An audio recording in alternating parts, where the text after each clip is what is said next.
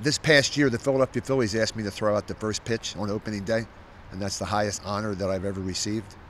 And up until now, to be named a finalist for the Basketball Hall of Fame is easily the greatest thing that's ever happened to me and my family. You don't start off as a youngster playing basketball in West Philly thinking about going into the Hall of Fame.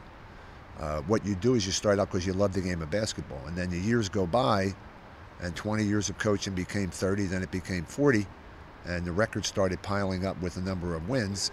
And someone said one time, Herb, you could be in the Hall of Fame, and okay, that's a nice idea. And then all of a sudden somebody else said it, and then somebody else said it, and here it is, a possibility. Number of years, of all the coaches that I've ever coached, our team has won more games than anybody else with me as the coach. I do a lot of work on shooting a basketball. I've worked with a number of professional basketball players. I think the Hall of Fame looks into that kind of stuff.